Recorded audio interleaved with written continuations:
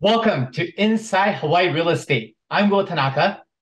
Happy New Year. It's 2023. I'm Leonie Lam, and we are so honored to be your co-host for Inside Hawaii Real Estate.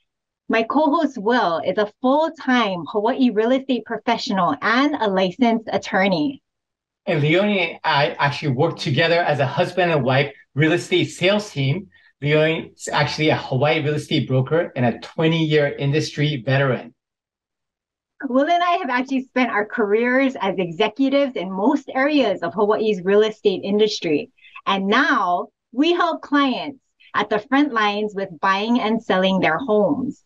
The goal of our show, Inside Hawaii Real Estate, is for us to provide education by going inside Hawaii real estate, literally. We're sharing knowledge from our guest experts to provide different resources and perspectives about everything in Hawaii real estate. And well, today we have a very special guest who's going to share about the organization she runs and the community she's involved in. Lailan Bento is a co-founder and principal broker of Hawaii Development Group. She's actually one of the leaders in the real estate industry on the Big Island, the Hawaii Island. And if you actually Google her name, she has amazing reviews as a realtor. At the same time, she's a very generous and giving person. I mean, she's very giving to her community. And she's actually the founder of Ali'i Foundation. And her mission is to help Native Hawaiian children of all financial classes with educational assistance. And she wants kids from Hawaii to dream big, just big time, and not be limited by their family financial circumstances. So, all right, let's get into it.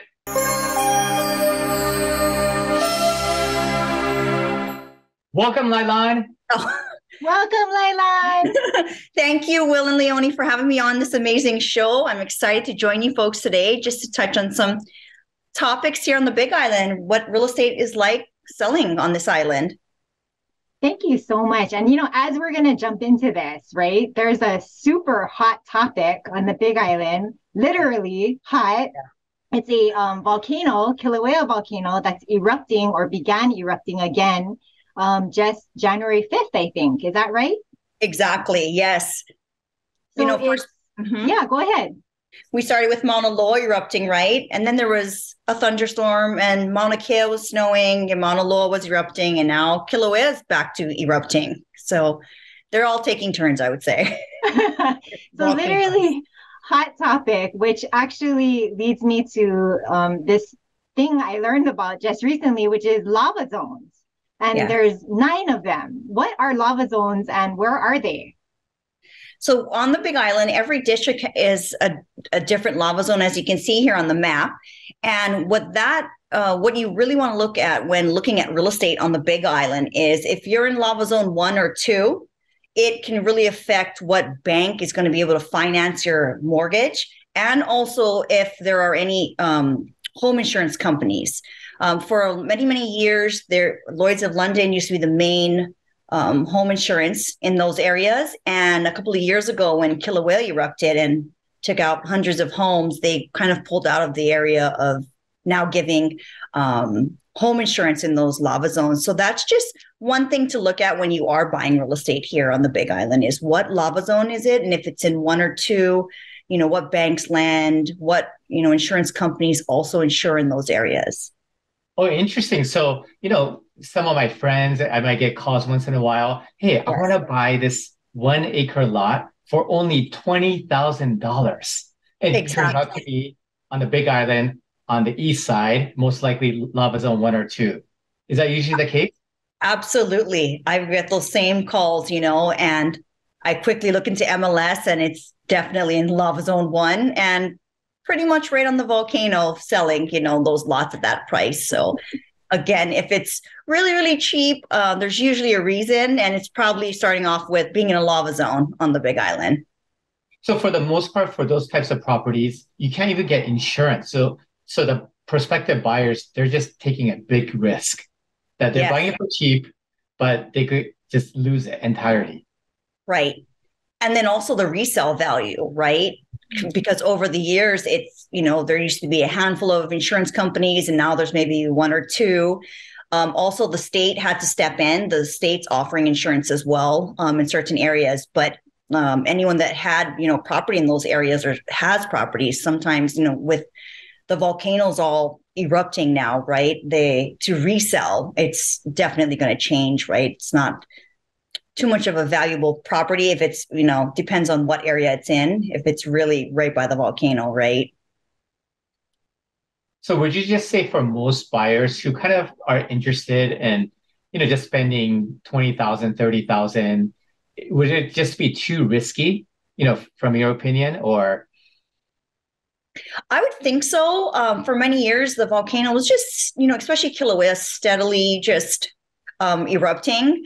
And so before, I think it was more valuable if you did buy property in those areas because you could quickly resell them, right? But now that, all the volcanoes between Mauna Loa and Kilauea are erupting, it's kind of making these, insurance carriers and banks, right, kind of pull back from lending and insuring in those areas. So that's why lava zones are so important to kind of be mindful of and be aware that they are there. And where are these lava zones? Right. On the Big Island, they are either in more of the South Kona area, so maybe Ocean View, as you can see, any place that is in red on that map, those are the areas that you do really want to pay attention to.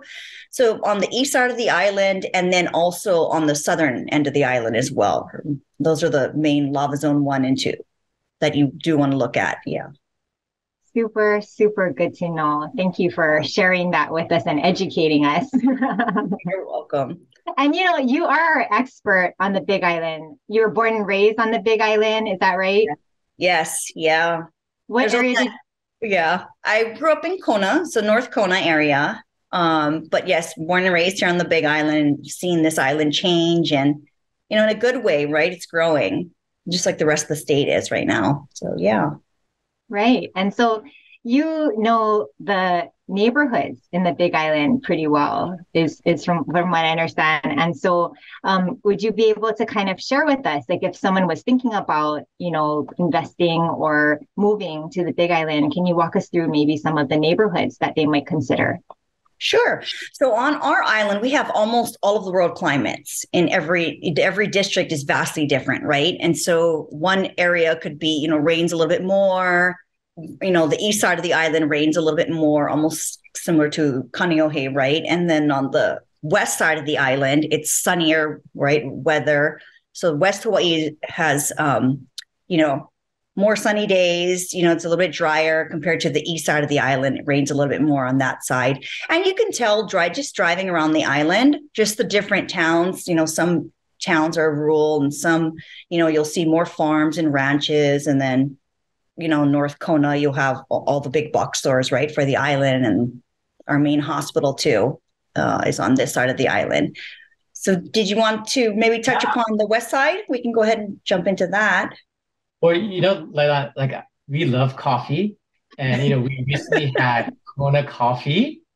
It's all gone, but I heard that coffee farms in South Kona, one of my favorite parts of the island. Is that right? Yes. So Kona is known, of course, worldwide, right, for our coffee. And also what's taking off is, I don't know if you ever tried it, is Ka'u coffee. Now in the southern district of the island, in the Ka'u area, they're growing more coffee farms now, also trying to put that on the map, compete with Kona coffee. Yeah. Okay. Let's talk about South Kona. Let's start with that. So South Kona is more of a rural area, more farms. You have black sand beaches, a green sand beach down there. If you're looking for more acreage, then you would definitely want to look in the South Kona area. Or if you're into farming or just not being close by your neighbors, you would definitely consider the South Kona area. How about North Kona, where you grew up? North Kona has grown quite a bit. When I was a kid, we had one stoplight, and interesting, we had 3 homeless, and we knew them by names, and you would walk through the whole town just as little groups of little kids, all your friends, right through the town. It was that small. It was a coffee farming town and a small little fishing village, right? And now Kona has just changed. You have, the Costco, Target, malls, the hospital. So it's grown quite a bit over the years of, a few more stoplights. Not like Honolulu or anything, but it's growing. And so Costco is clutch. Like we cannot survive without Costco. We have, I don't even already know how many on our island. And it's like that is where we are at like almost every single week. Absolutely. And when Costco was built, they definitely had a vision, because when they built the Costco in Kona, it was actually the largest in the state at that time, which is interesting because the town was still small, right? And they must have, foreseen some kind of a growth that was going to happen on this side of the island, which it definitely has. So would you say that the North Kona district is more of the main? Not to take away from the other districts, but is that considered the main district on the west side? Yes, absolutely. And, housing is more expensive on that side of the island in Kona. You have more of the higher end homes, the traditional upscale neighborhoods that are gated. So Kona definitely, a lot of the workforce is on this side of the island, right? As far as higher paying jobs. And so, of course, the cost of living is a little bit more higher in the North Kona area compared to, maybe the Puna district, right? Which would be on the east side of the island. And when a lot of our friends visit the Big Island, including us, we stay in the Waikoloa area. Yeah. So that's more of a resort town, short-term rentals. Can you tell us a little bit more about that? Yes. So the resort area, you have a couple of resort areas. You have, Mauna Kea, and then you have Waikoloa Beach Resort, Mauna Lani Resort area. And so a lot of the main hotels are in this area. We have really good restaurants. We have a lot more amenities, right? We have nice beaches, white sand beaches out here. And it is definitely a resort area where you're able to, you'll have a combination of short-term vacation rentals, and then there's also full-time residents here too. And that has significantly changed in COVID. I know a lot of my neighbors are vacation renting their places, and they actually moved here full-time, which is nice because then you get to know, everybody else that lives in your neighborhood too, right? Instead of just all the vacation renters. And then you have mentioned affordable housing. So that's a huge issue across all islands.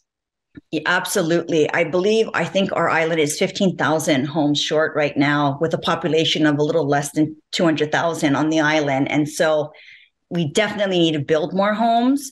Otherwise, you're just going to continue to see, right? Grandma lives with, yourself and your grandchildren. It's multi-generational living in the same household just because there's not enough housing.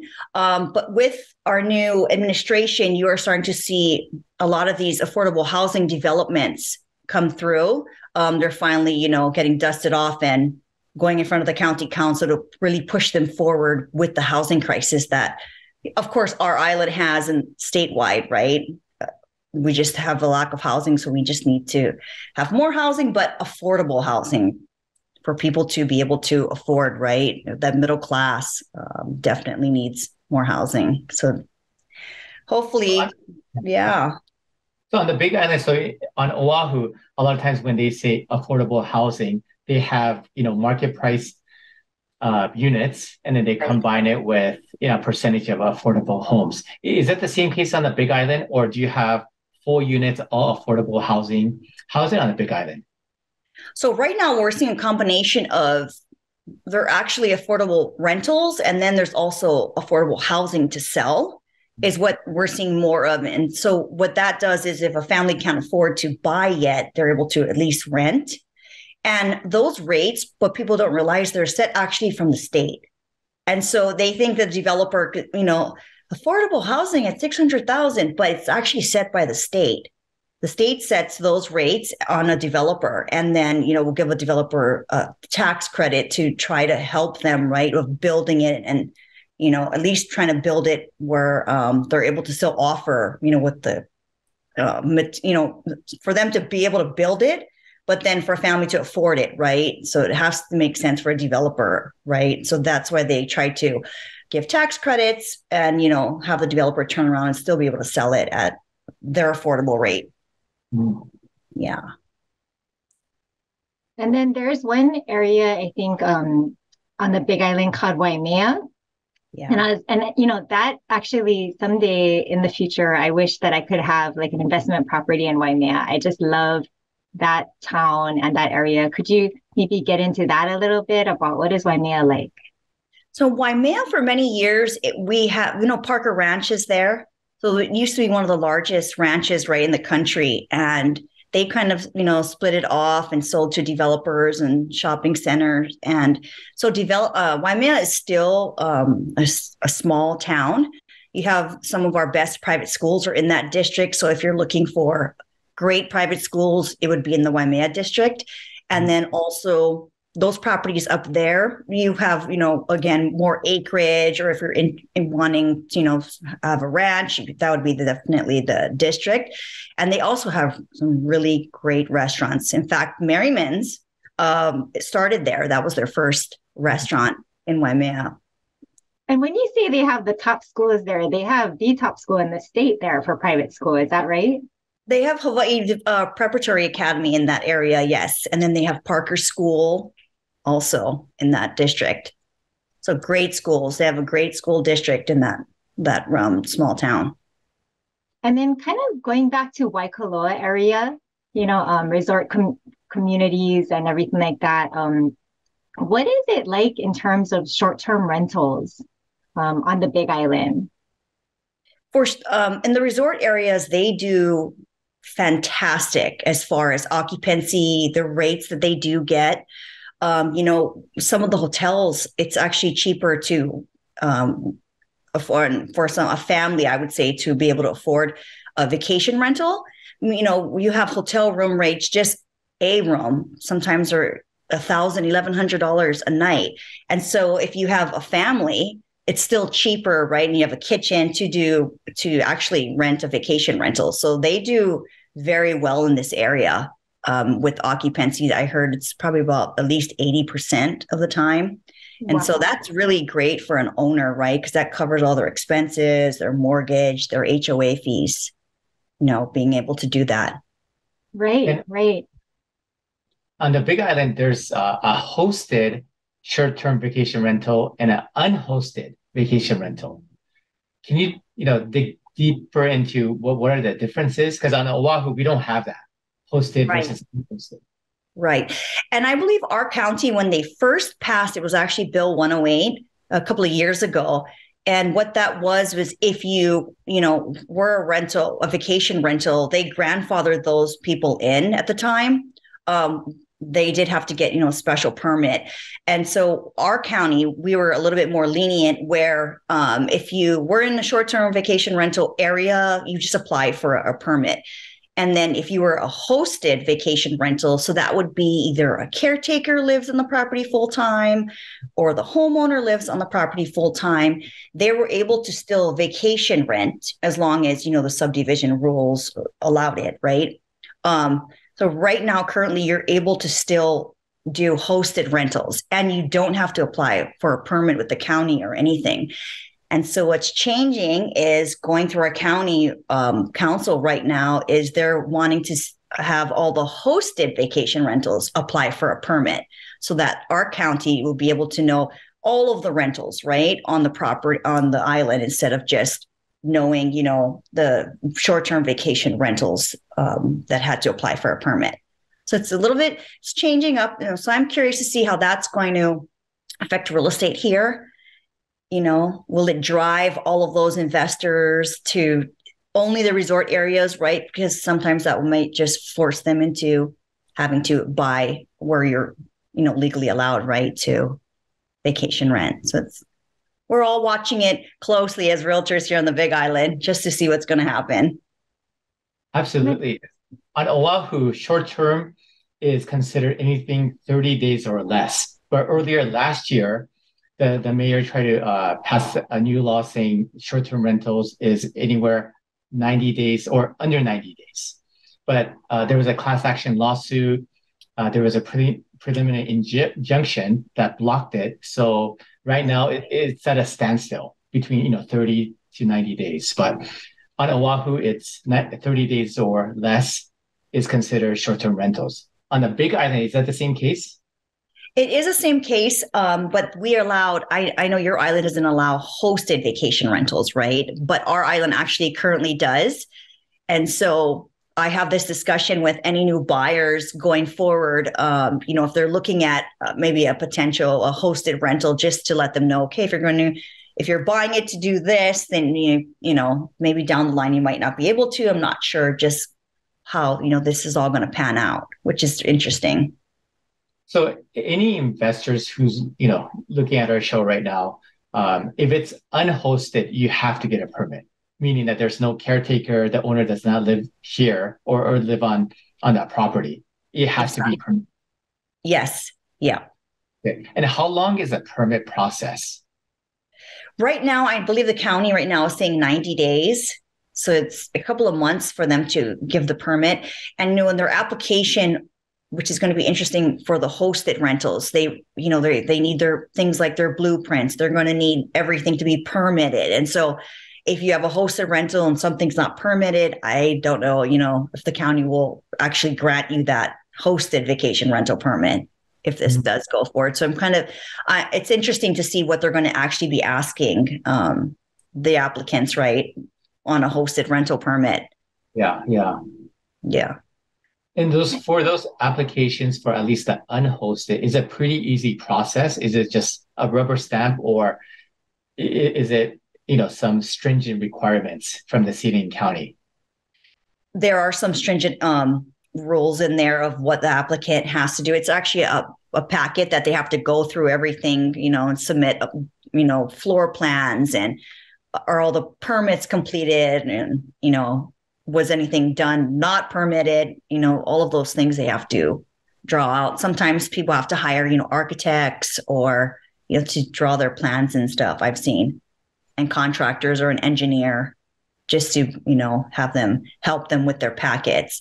And there are, at the time when that bill did pass, there are a couple of companies here that actually assist people with that packet of applying it correctly to the county so that it doesn't keep getting kicked back to them, which is great. Yeah, I think this is great. I mean, in terms of, there's always a balance, right? Because you have people who want to come to Hawaii, move to the Big Island, and at the same time, we have to take care of our local families, affordable housing. So there's always going to be that balancing factor. Right. And, and speaking to people and selling vacation rentals, it's people, especially with the hosted rentals, it's, someone that's retired on a fixed income and they just want to rent out maybe their ohana, right? That helps them pay their bills. And so it's really, not people making, there's not a pot of gold at the end of the rainbow, right? It's just people, the middle class, really covering their expenses is what I've come across in selling, those hosted rentals. And then just kind of shifting gears. So like we talked about Waikoloa, and then there's this place called Manalani, right? Within Waikoloa. Is that right? Yes. Yeah. Right. Mm-hmm. And I've been there myself, and it's just a wonderful, wonderful place. And I was just wondering if you could share just a little bit, like this is a particular area within Waikoloa that I just kind of wanted to know more about. I love Monolani. I mean, I feel like it's the best weather on the island. It's sunny every day with a breeze. It's not just sunny and hot, right? It's rarely humid here. And I just love how, clean, and you have all of these amenities, amazing restaurants. We have a fitness center. And if you're a homeowner here or a vacation renter, even, there is a private beach club. So you have your own private white sand beach, and there's a restaurant right on the beach. So I just love it. It's called Napua. And so you have everything. You really don't even have to leave the Monolani area if you don't want to. We have grocery stores, everything right here, coffee shops, if you want to ride your bike. Yeah. And you have goats too, right? And we have goats. Yeah. Yes.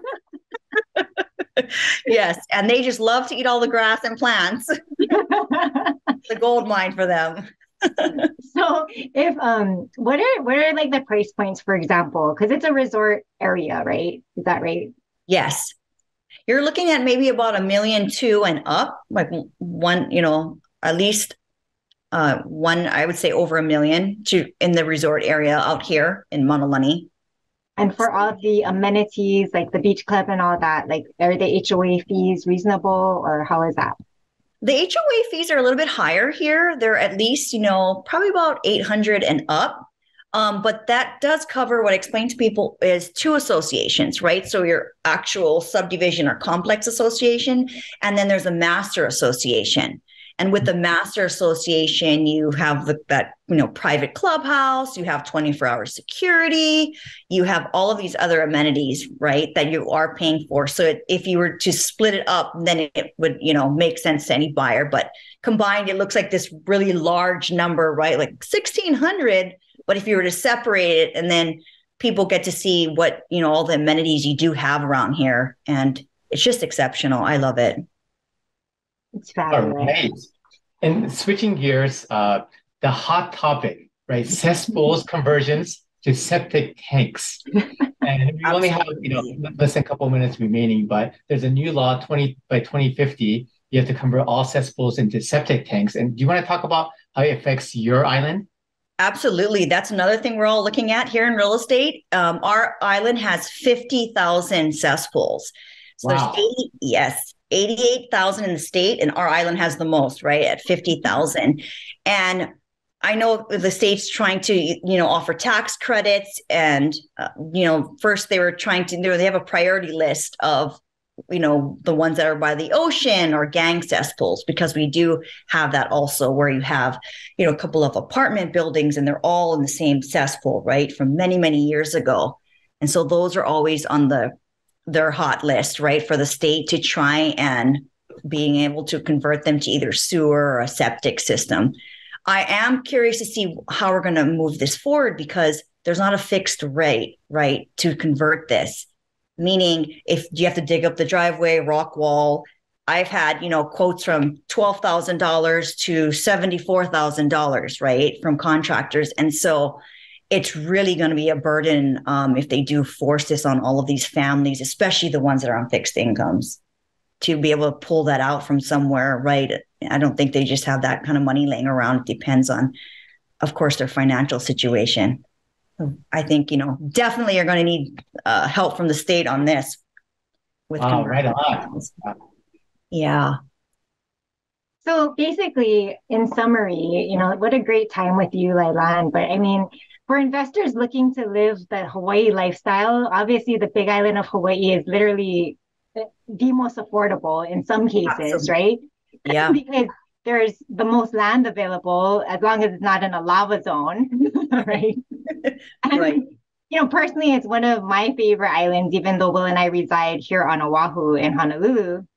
I'm looking forward to one day getting that investment property for us in Waimea and being able to spend time over there, and everything. Or in Monolani, where you live.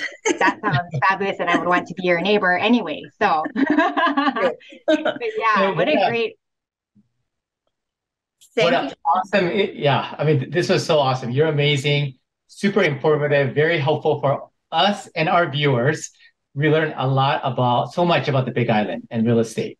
Yeah. And how do people reach out to you if they want to learn more about buying and selling, or about just property in general on the Big Island? They can go ahead and, reach me on my cell phone or right here. That's also my email address, or through social media. I'm available every day. You know how that is with real estate. So anyone has any questions about, real estate here on the Big Island, I am open to help anyone. So just go ahead and contact me at any time. Thank you so much, Lailan. Thank you so much, Lailan. You are the best. Thank you. Thank you. Aloha. Aloha. Aloha.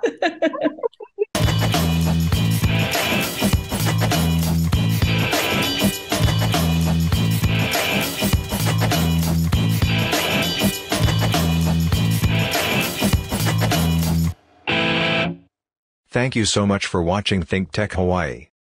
If you like what we do, please like us and click the subscribe button on YouTube and the follow button on Vimeo. You can also follow us on Facebook, Instagram, and LinkedIn, and donate to us at thinktechhawaii.com. Mahalo.